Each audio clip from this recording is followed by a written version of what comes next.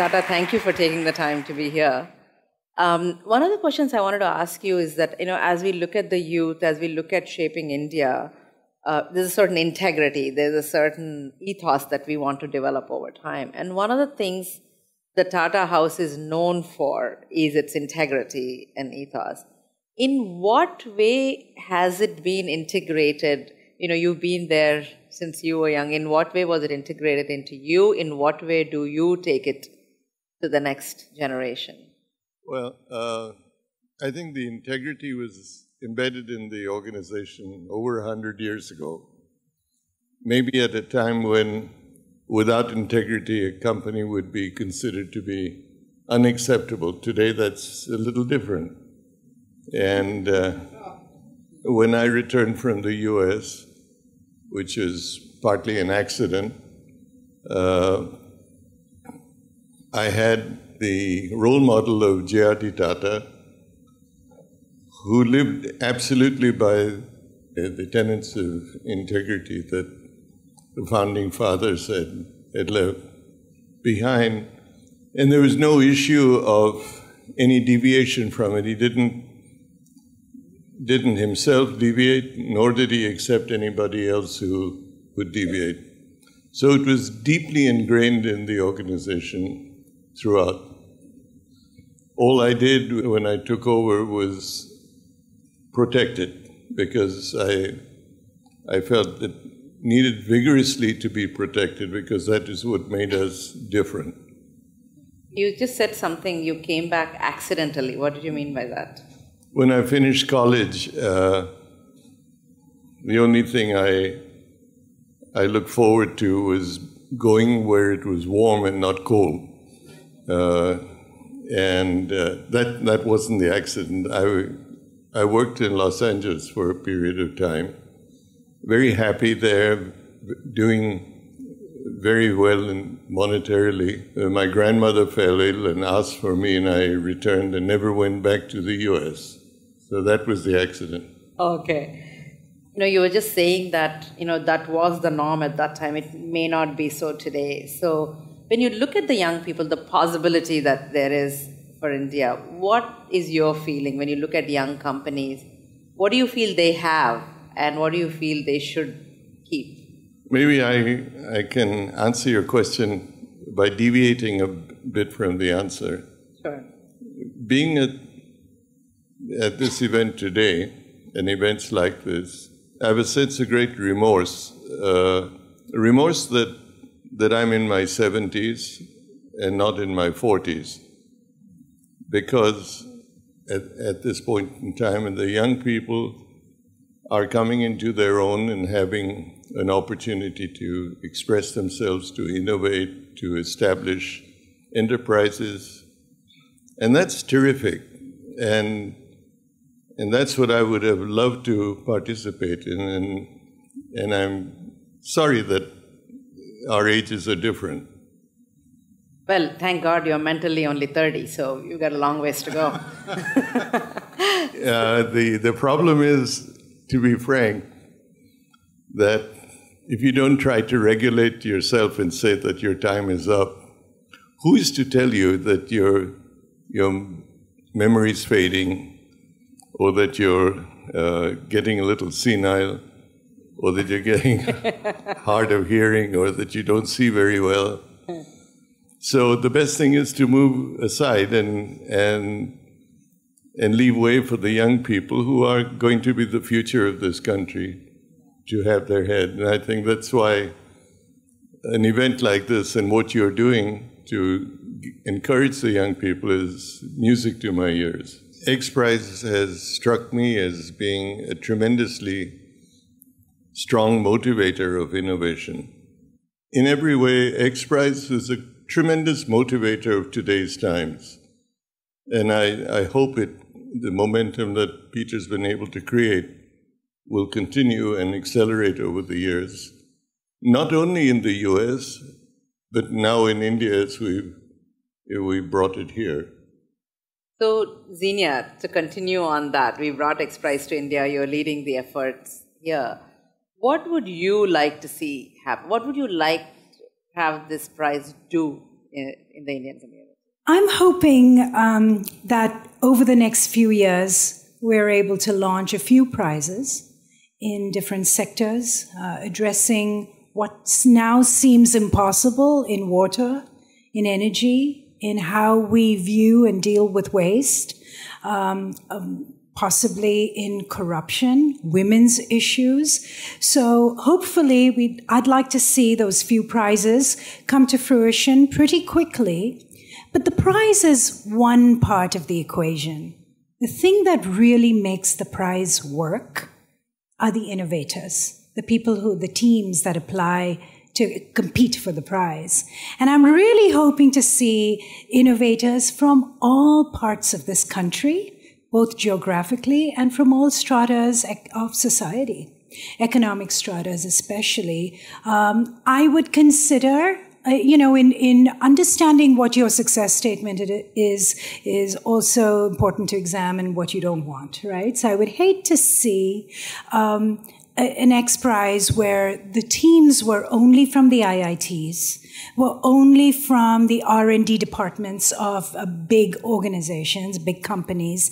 That would actually be kind of a failure.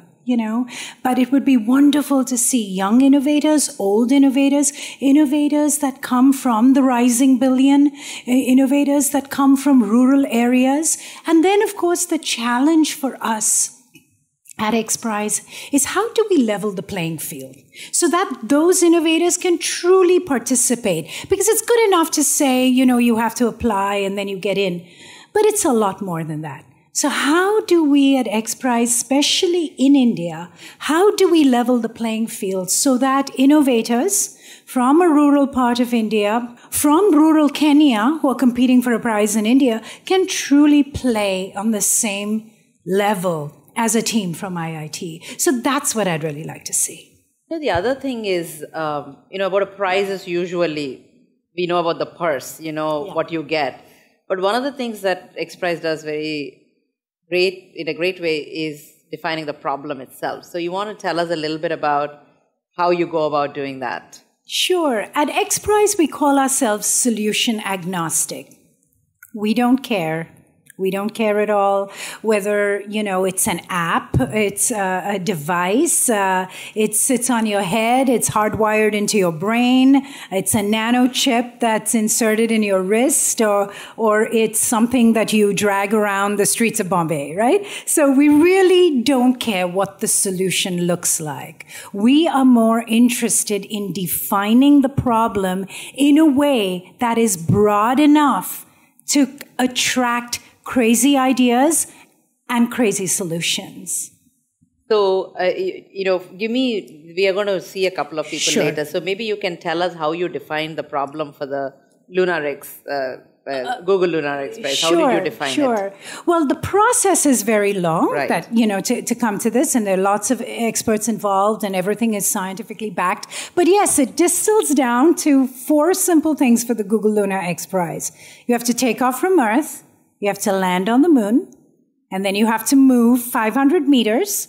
Again, we don't care if you hop, skip, scoot, jump, rove, whatever you want to do.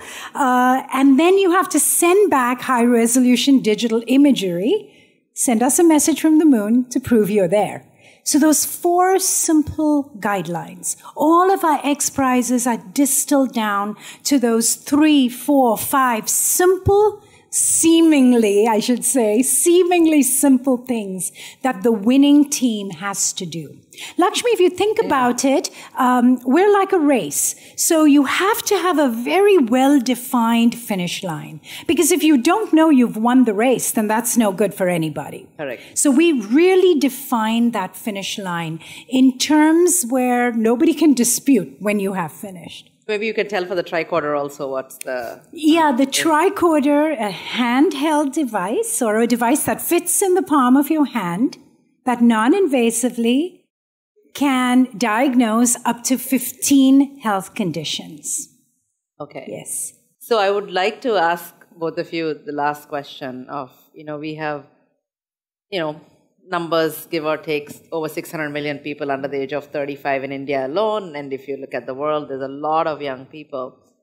What do you think we need to do, we could do, to create a sense of responsibility and integrity into this?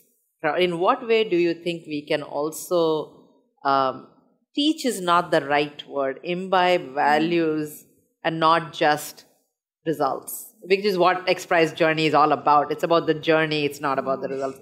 In what way can we imbibe that in the way they are going to evolve as very, very successful people? I think we need a whole new breed of superheroes. And forums like Inc. bring those to the forum. I think we need heroes that have everyday backgrounds that are truly achieving amazing things, both small and large, in all kinds of different areas. And we need their stories to be brought to the forefront so that the younger generation, and not just the younger generation, you know, my generation, the older generation, we all have new heroes every day, new role models every day, people to learn from that aren't just all about how rich they made it or how famous they made it because of a particular talent.